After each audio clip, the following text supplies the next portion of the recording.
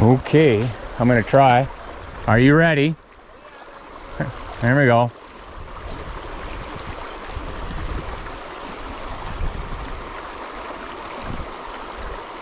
Oh, refused. Got him. Yeah, he came back. Sometimes they do. Sometimes they do. Oh, yeah. He did not want to eat it that first look.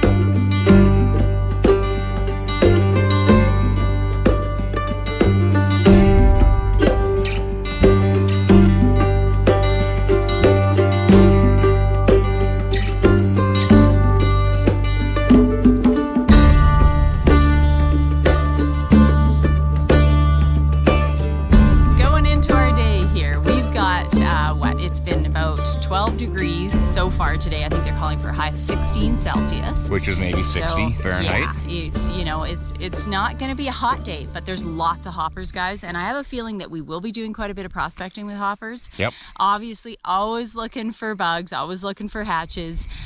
Who knows? We might get a bit of that because it is a little overcast. Although they are calling for a mix, right? We'll see what happens. So. But this is the day that after 2.5 months of hot, smoky skies, we finally got a break in the weather. 2 days ago, just went from 35 down to 9 above, and it poured rain, 3 inches, 4 inches of rain, and now everything's cool. Yesterday was the changeover day, and we're hoping that we might be able to sight fish, we might be able to have hoppers, we might be able to do a bunch of stuff. But the point is, I've got about 8 fly boxes in my pack just in case. Yeah, we have quite a load of flies, don't we? Yeah. Yeah. So yeah, come along for the ride, guys. Here we're gonna have some fun on this one, poke around, see some neat stuff, and as you know with us, it's like, hey, let that day unfold. There's always some neat moments that can occur. And also wanted to mention, if you haven't subscribed, please do subscribe to our channel. We'd love to have you on board. We share stuff consistently. And make sure that you look, we get a lot of questions. Make sure you look below this video. We get heaps of questions. What rod, what shoes, what pants, what everything. All of our gear list is listed in our affiliate links, and any purchase that you make through our affiliate links in the write-up below this video will go to supporting us on our channel. So come along, let's go find some magic and see if we can't find a brown or two. So we were just saying that there's lots of potential to this day in various spots for sure, but it's going to be an interesting one. You know, the light's changing. We want to sight obviously as much as we can. We will fish the water that makes sense, but yeah, it's kind of a tweener day. You know, it's not a lot of heat, not a lot of bug activity on the horizon. So right now, guys, I got a nice bucket right along shore here where this gravel drops off, and Dave's been up on the bank sight fishing and he can see most things, but still gonna take a few casts in that. Doesn't matter if I smack the water, those flies are intended to bring and induce a fish to come. So if there was one there, one more spot, and then we'll carry on looking together. Once again, guys, a really nice trough in front of me. It's peppered with a series of really nice boulders, and you just don't know where a fish is holding tight. It hasn't decided to be incredibly active yet today, and you don't know where he's going to pop out of. Start to work upstream here a bit. Yeah, just your side of the rock. Okay, you can see everything over? Yeah. Okay. Well guys, we got a big, long, slow, kind of flat pool. We've got a nice, faster run leading into it, but there's a lot of depth right in front of me. And give the occasional twitch to these flies, because we gotta see if anything's gonna stir from the bottom.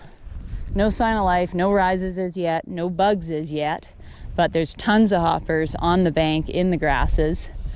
We're starting to work up into water that's got some faster flow, and there's gotta be a fish in here. There's just gotta be a fish in here. But I've still got a really nice run, and I'm focused in the water that's moving. That's where the hope is in my mind, based on where we're at later in the season, later in the summer. It is lower waters, and you know, that's where most of these fish I think are gonna be, is up in this faster stuff. Oh, I saw that little 10-incher coming. Yeah, right off underneath that stick over there. Definitely on the hopper. Was not a big fish at all.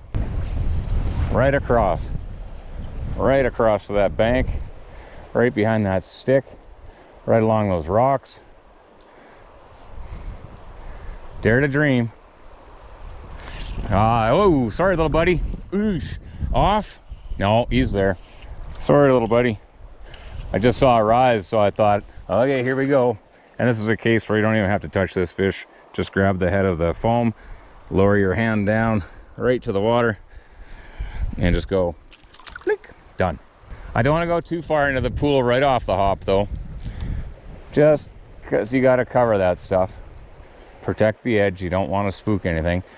See, what I'm doing here is starting this side on this flat water. And eventually here, that'll buy me opportunity to go across without fear of lining anybody. That way I can get right to that seam line over there, let it sit and twitch, sit and twitch, sit and twitch. But, you know, one more further across. There's a couple submerged rocks in there. I'm just gonna go dump, dump, dump. Oh, geez. Yeah. Yeah. I'm doing a good job with these guys right now. Gorgeous little brownie. Cute little guy. Okay.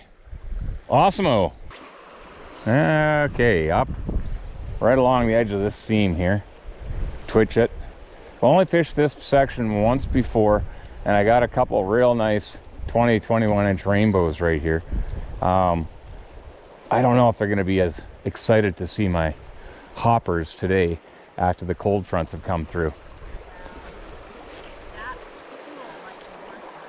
Yeah. Oh, there he is. Gorgeous brownie. Yep. Stunner. Just absolutely popped on my beetle. But the beetle again, eh? Not the hopper. It might be because that's the first fly that they're seeing. Fold that. See? The lower I go, the more amiable she is to turning. And there we go. 18, 19-inch female, male. Yeah, small male. You know, one of those vibrant little buggers. Awesome.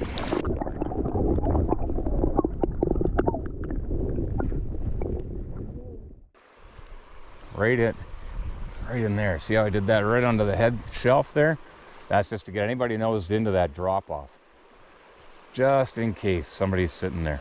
And I'm slowly moving my way in quite deliberately to get into this water. I mean, there's a million different ways of doing this, of course. That's just how I want to go about it. Right in here. See, I'm going to cast up on the shallow, downstream end off that shelf. Try to get that drift all the way through there. Okay, so see how close I'm getting to this? I'm still going to work this water here, right off that drop-off zone. High stick it. That's where that long leader comes in. Okay, there we go. Now, okay, let's shorten this up right in here. There he is. Yeah. Yeah, I had to shorten everything up. That way I was on top of it, eh? Yeah, I figured. Full control. Woo! Had to be there. Last time it was 2 rainbows. Today it's 2 browns. And it's that water, you know, that peak of summer water where they've been holding out, hankering out in the summer, just getting that oxygenated flow nose right into that fast water. And it's almost unfair because you know they have to be there. Because a week ago when it was 35 Celsius, well, guess what they're doing? They're just enduring. Now that it's 10, 12 above, 14 above, guess what? They're happier and more vibrant. Wicked. On the hopper this time. No, so as I was saying, Amelia had that really nice, about 200 yards of long, trough, deep, bouldery water down below us against that bank. Not gonna happen. You can't just think of today. Yeah, it's cool today, it's gorgeous today, the weather changed, big rain, heavy rain, cool water. 2 days ago, 3 days ago, it was 35 above and hot, and it had been stonking hot all the way leading into that. So why would those fish be in that water down there, that still water? If anything, they're gonna be low, especially the 1 or 2 fish that might have been in the big pool. You know, they might have been kind of looking for hoppers, but after that cold pressure front goes through, gonna be hunkered on the bottom. Streamer fishing? Sure. But the most vibrant and obvious fish, easiest to catch fish, are gonna be in this right here. And while Amelia had 200 yards of prime water, well, no. I'm happy taking this every day of the week, because that's where you're gonna get that reactionary take, the most deliberate take. And if anybody's active, they're coming to eat hoppers. So we got a couple really nice seams coming in here, guys. And some great drop-offs. I'm right above a nice boulder right now. Get another cast a little further over here. Before I work up, I'm gonna start to do a cast a little further over.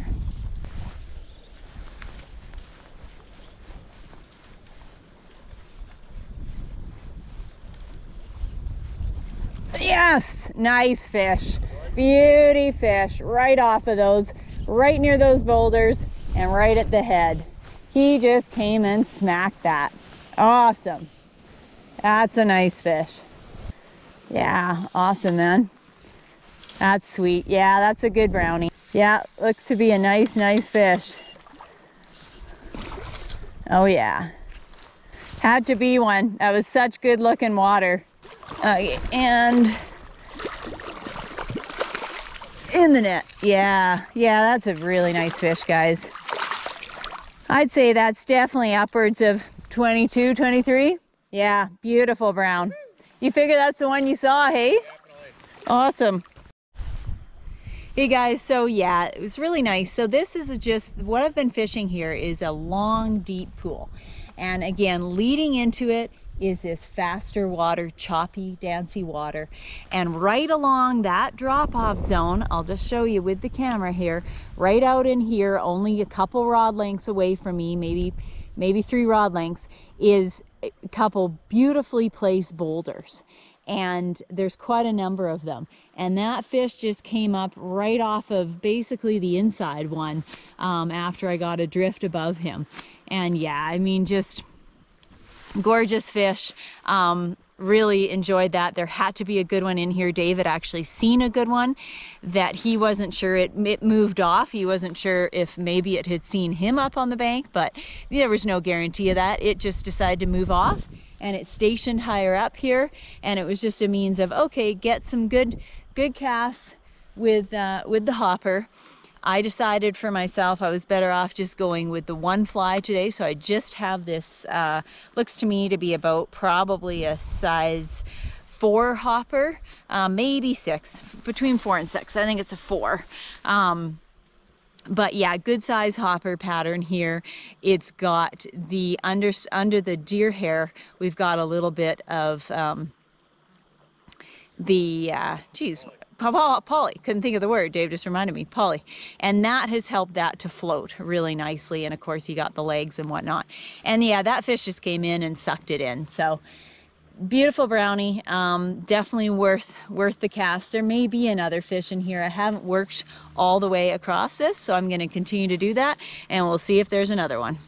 Okay guys, so here's the same situation again on these floodplain rivers. If you look right along shore here, you see all that?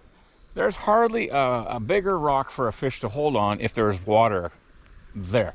So if you take that and you go right to the water's edge all the way across, well, where are the fish holding?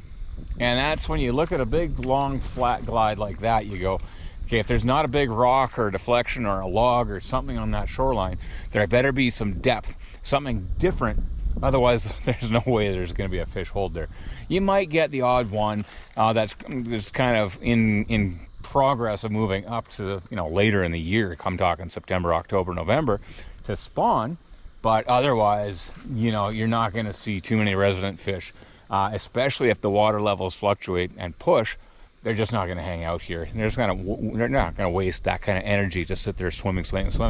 Now they need breaks, and you can look along this stuff, and there's very, very few little subtle seam lines on the water surface that indicate current breaks. So, you know, Amelia's across. She's looking. Obviously, I'm going to look right at the base of that shoreline on that far side, because that steep gravel that's like this to the water indicates the deepest part of this is probably along that shoreline, and it might be 2 or 3 feet deep there, but not too much more than that. So just, if it's not a high probability, not till we get to the top of the run. All right, boy, I think one rainbow, one brown. Yeah.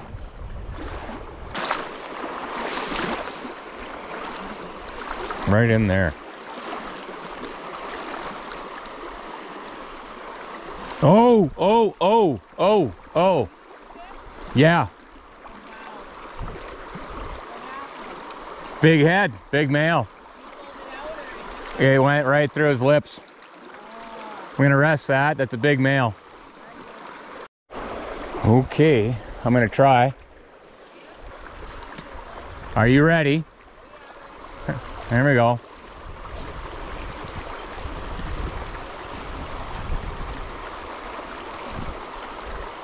Oh, refused. Got him. Yeah, he came back. Sometimes they do. Woohoo! Sometimes they do. Perfect. Oh, yeah. He did not want to eat it that first look. Oof, good fish. Not huge, but a nice, real nice solid. Wicked. Yeah. And because there's no current break. Yep. Down you go. There we go. Head up. Keep that head up. Keep it up. Stretch for the sky, Dave. There we go. Woohoo! Awesome. That's gorgeous fish. Beauty. Woo! Gorgeous fish. Okay, guys. So as I was saying on the way up, nothing but nothing for holding structure all the way up here. Just a big gravel wash flat. And as I said, the fish, if there's gonna be a fish, it's gonna be right in this tongue here. And there's a rock slab underneath all that wave up there. And that's where that fish, when it first came up, just kind of pushed upstream, and that beetle went right through his lips. And I was like, oh no. And then I thought, what if I got rid of the hopper? And it wasn't necessary. The point of getting rid of the hopper was to slow myself down, rest the fish, and let the fish say, you know what? Okay, I'm back to normal. 2 minutes later, put the beetle back through, right through there, and he came up, refused, and he circled back around, and he came up and sucked in the beetle, and it was like, that's the one.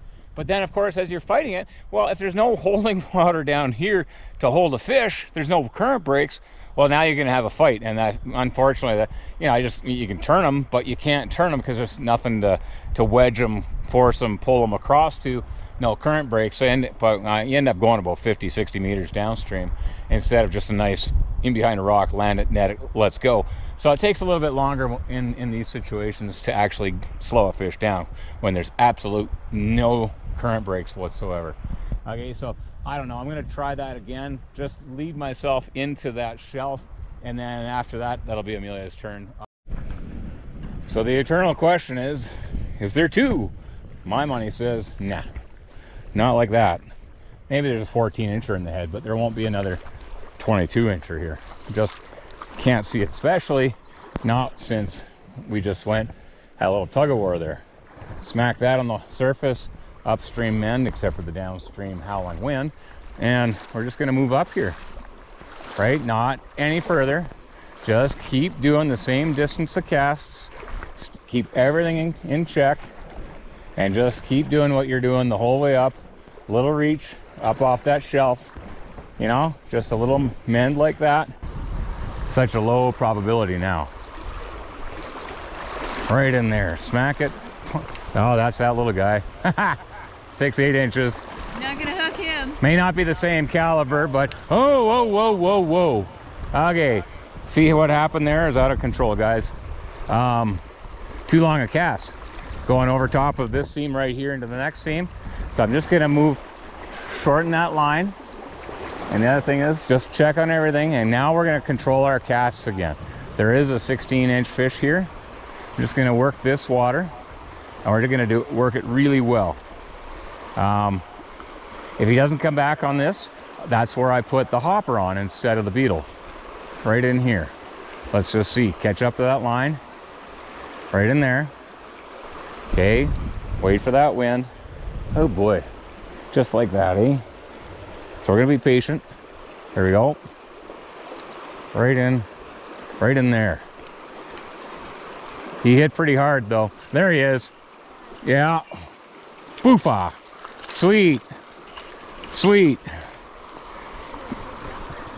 So if anybody at home is going, why is Dave out fishing Amelia right now? Well, look at what I've fished today versus what she's fished. She's fished 2 long troughs of slow water, and only the head of one of them had faster flowing water. Me, I've fished 2 spots, and in both spots, I've had faster flowing. Look at that. There we go. Gorgeous little fish. Okay, guys, so as I was saying while I was fighting that fish, now, what have I got? A half dozen fish. I don't know, 1, 2, 3, 4 nice ones, and a couple of little guys. So you're going, well, why is Dave catching so many fish and Amelia's only caught the 1? Well, Amelia, for one, didn't set the hook on those little fish along that troughs. But more to the point, if you look at the water, and you think peak of summer and oxygen, and I go, where's that gonna be? That's gonna be right here. And you'll notice right here, I got 2 fish, 2 really nice fish. And at my first stop, I got 2 really nice fish into that shelf, that Riffles shelf. Both places have to be. And what I mean by that, this is broken surface. The further you get away from the broken surface, depth, current, and oxygen, the fewer fish there'll be. In Amelia's case, she's worked 2 really nice long runs with no current, with no fast water, has to be a fish there. So right now I've fished 2 such spots. Amelia's fished none. So that's why I'm catching the fish. She's not. We're gonna set that straight up ahead. But I just wanna make a point that that's the massive difference between the habitats. On August 19th, I think it's 15 Celsius out here, but 3 days ago, and prior to that for the last 2 months, it's been 30, 35 degrees. These fish have to be in this kind of water right now. And just because it cooled off, are they gonna drop out? No, not unless it stays cold. Not unless, it's clear water, it's low water. They overhead cover, oxygen, food, everything is right there. If they move, they're just only gonna expose themselves, and they're gonna move to places of slack water where there isn't any oxygen, and they ain't gonna do that. All right, guys, well, I've got some sexy looking wood up ahead of me. So I'm really gonna focus on that in this kind of run, because again, as you've heard from Dave, really a lot of these fish today have only come, they've really only come from water, smackos, but not big, from water that has fast flowing, inflowing bits to it. So it's not, there we go, yeah, I wasn't expecting that.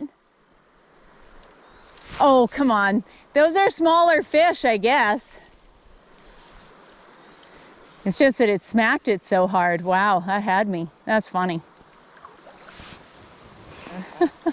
Wow, that just had me. Mostly because the first one was small, and then that second one just took it down. All right, guys, I've put on a beetle pattern here, partly because Dave's had some great success today. Mind you, it's been all about the water that he's been in. And for me, I just want to go with this smaller size beetle simply because these last few takes here kind of confused me a little bit. I didn't think that they were bigger fish, but the one kind of had me with the take. So, and there was one that just pushed the fly as well. So okay, let's get up ahead of me here. There had been one that rose while I was putting this on. So let's just pop that in there. Oh yeah, nice fish. That's a nice fish, you know. He's probably 14 or so, maybe a bit bigger, but that's cool, man. That's a really nice brownie, I think. Good change, love. Bigger than, yeah, definitely glad I changed up. That's cool. There we go. No, no, no, no, no, no, no, no, no, no, no, no, no, no, no. Come on, in the net. There you go. Yeah, like I say, it's longer than I thought. So totally misjudged size, guys, on that fish. When I first hooked up and got a quick look at it, I was thinking, yeah, 14, 15. Oh no, turned out to be about 18 inches. Yeah, nice fish, really nice fish. Sure, there's just a pile up of logs, and you know, my intention was just to start, you know, short, always my side, and fish it and work my way over. And of course, you know, that first fish that popped, I'm sure was the fish I had seen rise. Was not expecting it to be of that size, and so that was really cool. I enjoyed that moment. That was probably the best moment for me today so far. Yeah, so onwards and upwards as soon as we rest this pool a little bit, and then I'll get back at it. Make sure that I cover this stuff right on the downstream side of this whole pileup of logs, just in case there's somebody in that. It's a little bit quick. I much prefer the water ahead of me, and there's a nice drop off as well, so I'm gonna cover that. Okay, yeah, little guy. This one truly is, I think, 12 or 14. Few fish in this pocket though. Enjoy that part of it.